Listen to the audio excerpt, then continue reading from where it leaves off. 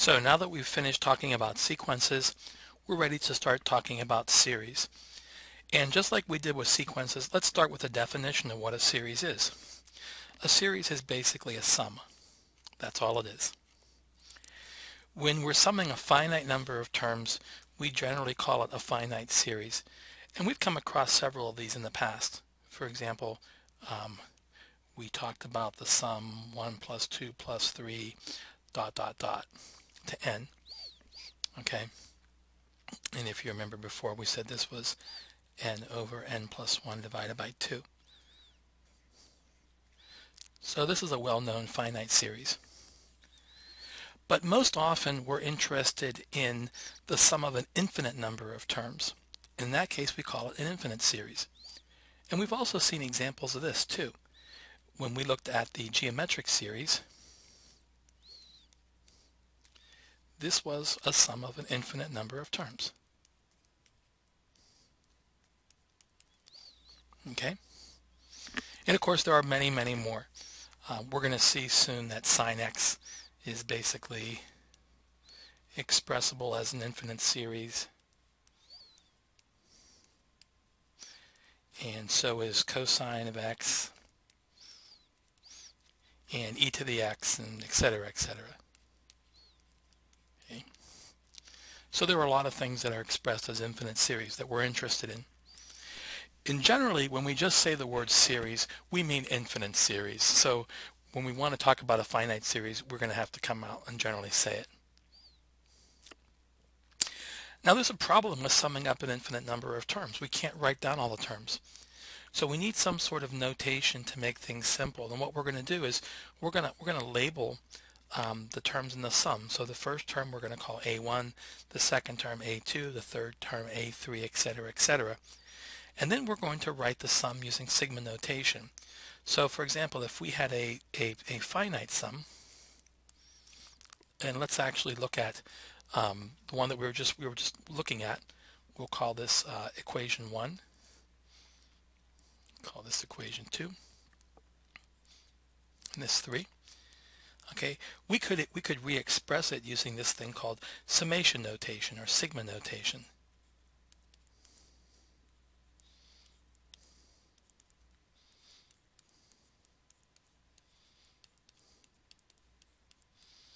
Okay, where this is really an instruction. It says start at j equal to 1 and sum up all the numbers up to n. Okay, so this would be how we would rewrite equation 1. And of course, if we have an infinite sum, we know that there's not going to be an upper limit. We're going to have an infinite number of terms. So here we might write something like this. Now we're going to generally use n, and we might write something like this.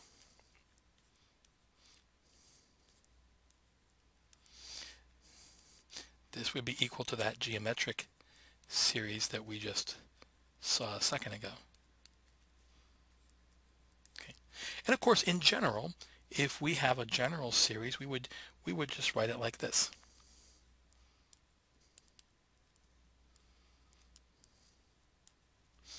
This is for the general series A1 plus A2 plus A3 plus ... Okay, and I think this summation notation you're probably pretty familiar with. But what's kind of a new concept and what's going to be interesting is we want to look at the question of what it means for a series to converge. And what I want to do is just show you a really simple example. Let's go back to our geometric series, okay? So now I'm going to write it like this.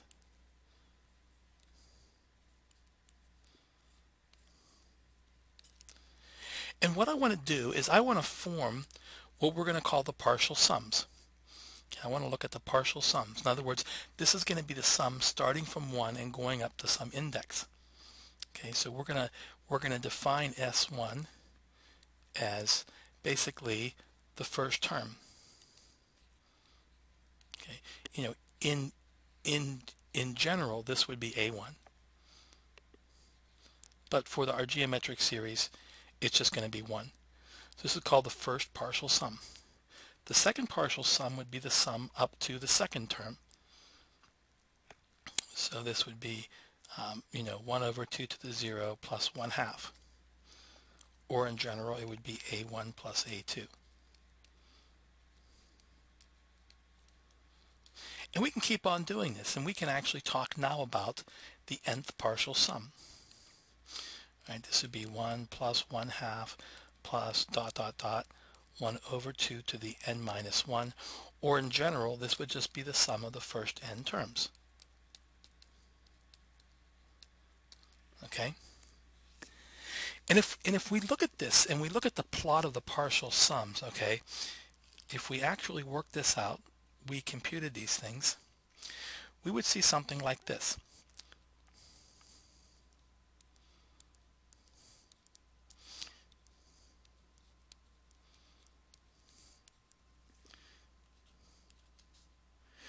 We would see that these partial sums would begin to approach 1. The first one would be 1. The second partial sum, so this would be S1 right here. The second partial sum would be 1.5. Okay, and we keep on getting closer and closer. This would be 1.75. Okay,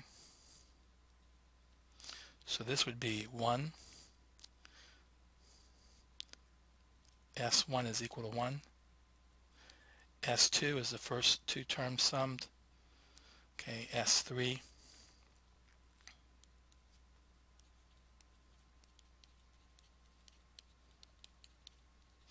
And so on. And what we'd see is we'd see that this sequence of partial sums would converge to 2. Okay, if we actually work through this, and I'm going to show this in a second, we would actually see that these partial sums converge to 2. And so this is how we show that a series converges. We can show a series converges if and only if its partial sums converge. And in fact, the limit of its partial sums is actually the value of the series. So we can say the following. We can say that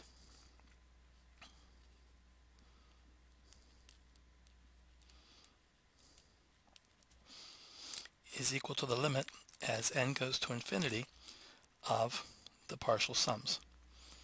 Okay? And so this is how we're going to show that a series converges. We're going to look at the limit of its partial sums.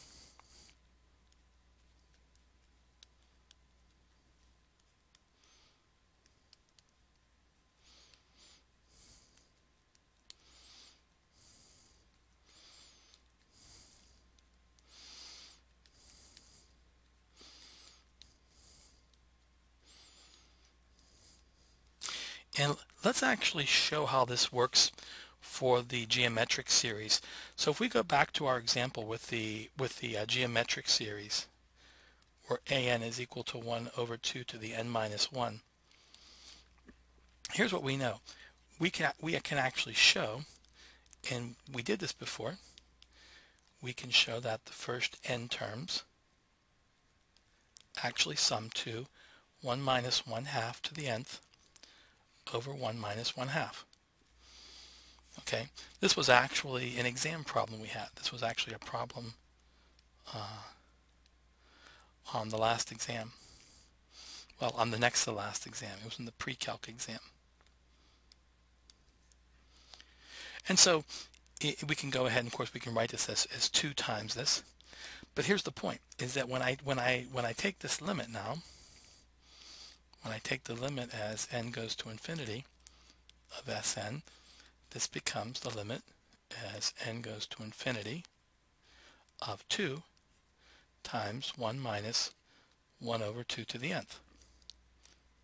And we just saw in the last section that this last term goes to 0. This is equal to the limit of n goes to the infinity of 2 minus 1 over 2 to the n minus 1. And we know this limit goes to 0, and so we're left with 2. Okay. And so this is equal to, now what we can say is, we can say that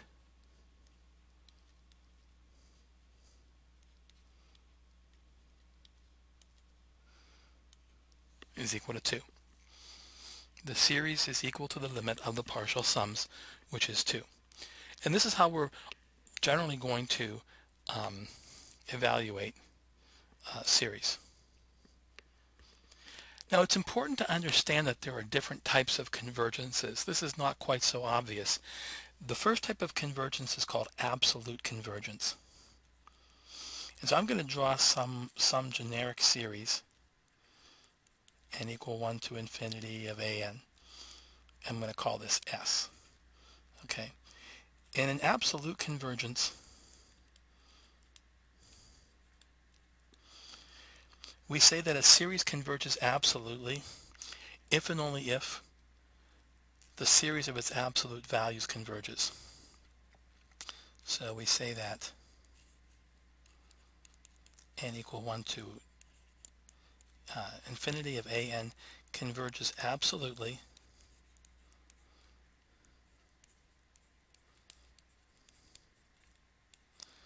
if and only if the series of its absolute values converge.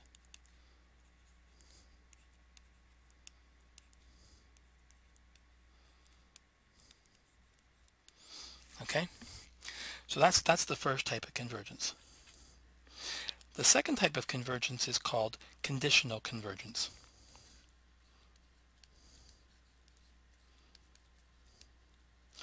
And this is a series that converges but not absolutely. So this is a situation where the series converges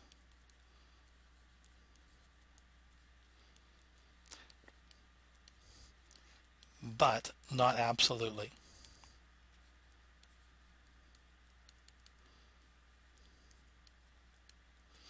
Does not converge.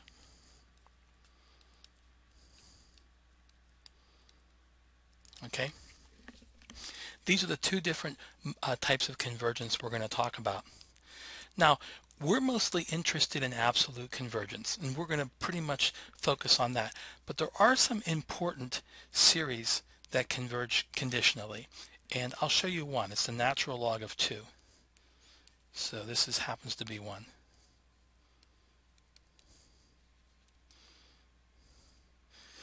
And this is negative 1 to the n plus 1 over n.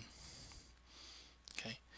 This series converges, but the absolute value of those terms does not give a convergent series. So this thing converges, but we will show that if we take the series of its absolute values, this does not converge. This is called the harmonic series. And there are a few others that we'll work with also. Now there's a reason why we're interested in absolute convergence, and there's also a reason why the other series is called conditional convergence. Okay, the reason why is because if we rearrange the terms in a conditionally convergent series, we'll get a different answer. Okay, that's what the conditional means. It means that it converging to a certain value is conditioned on the terms in the series being in a certain order. And in fact, Riemann proved a theorem that said, take any conditionally convergent series and now choose any real number that you want, and you can rearrange the terms in the series so that they equal that arbitrarily chosen real number. And that's the reason why it's called conditionally convergent, because what it adds up to is dependent on the order of the terms. And it's also the reason why we're generally not very interested in these series, because of the fact that their values dependent upon the order of the terms, and we generally don't like that. That's not a desirable property. Okay, that's all the basics we need to know to get started. Next, we'll actually see how to tell if series converge.